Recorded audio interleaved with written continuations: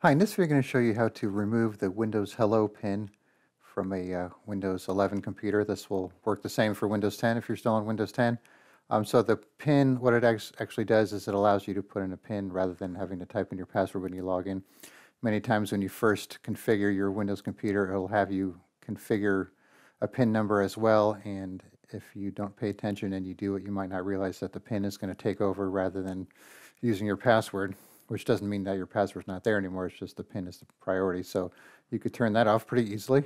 So we're going to do this for an account with a Microsoft account and also a user with a local account. So first we're going to log in with this Microsoft account here with the pin.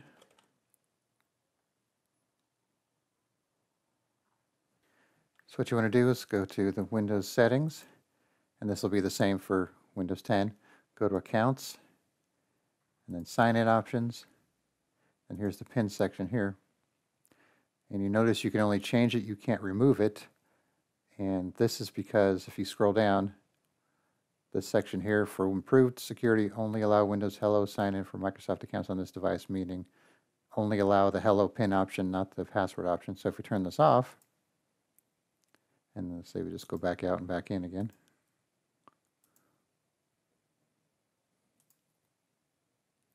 you'll see we can now remove it, and it just gives you a warning here. Click on remove again, and it wants your, this is not your PIN, this is your Microsoft account password. So now the PIN's gone, so if we log out and back in,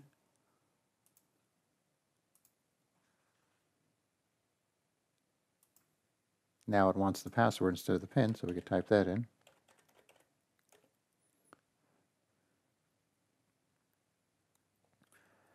And we're in. Okay, so now let's log out and try this with a local user account. And by the way, you could easily add a local user to Windows 10 or 11, so you don't have to use your Microsoft account. And there's actually, we have a video for that, so if you want to check that out, go for it. It'll be, I'll put a link in the site, or a link in the description here.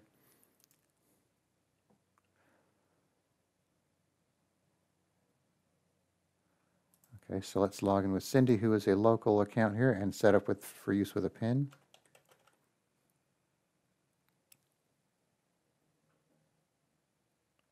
Okay, so same thing, go to the settings,